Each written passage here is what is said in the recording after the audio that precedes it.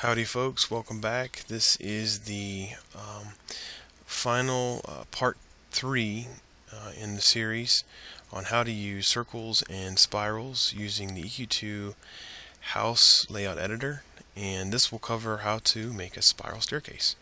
So let's go ahead and get started. Open up EverQuest, and I'm just going to build on what we've already discussed regarding making a circle and whatnot. However, there is a tip I have for you.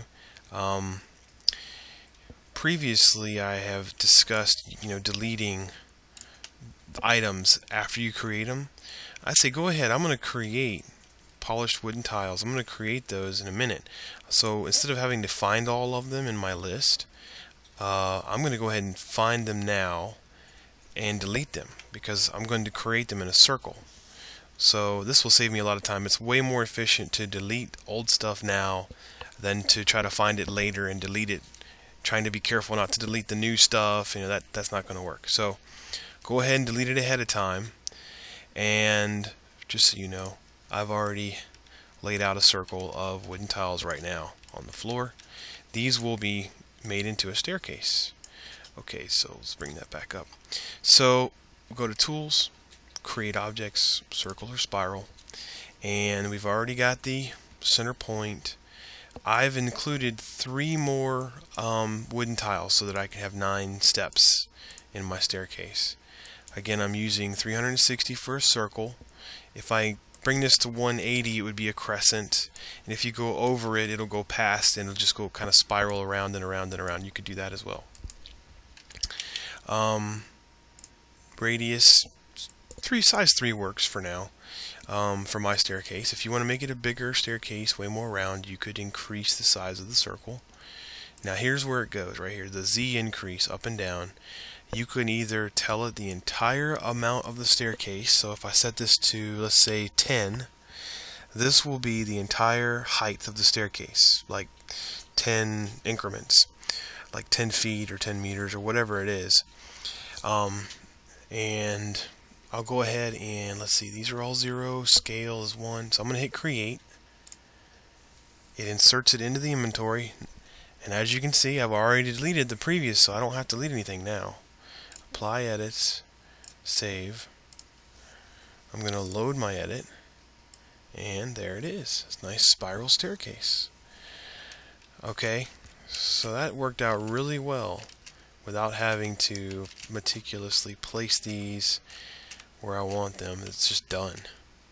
Alright, now let's say I want to increment these steps without having to specify the total height of the stairwell. Okay, so we'll go back to the tool and we will delete all of the polished wooden tiles that I created, all 9 of them, because we're going to recreate them here. Now what we're going to do is check per step. So now it only knows the height of each step. So I'm going to change this to, let's say, 0.5. And we'll hit create. And so it puts it in there. Apply, save, load. Alright, so it incremented each step by 0.5. So it could just go on however far I tell it to go. It's just going to keep going. So that's really handy if you'd rather do it that way.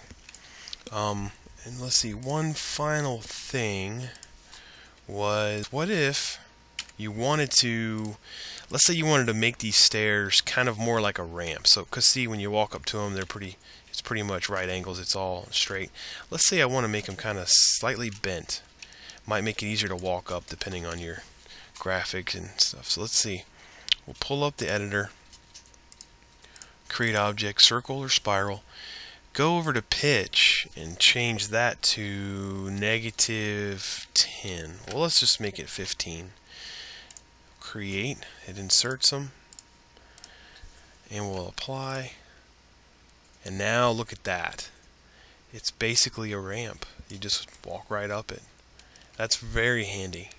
So this could be really useful if you play with it. You could do all kinds of things with it, but you get the idea of how to make this touch on the ends so that there's no jagged steps.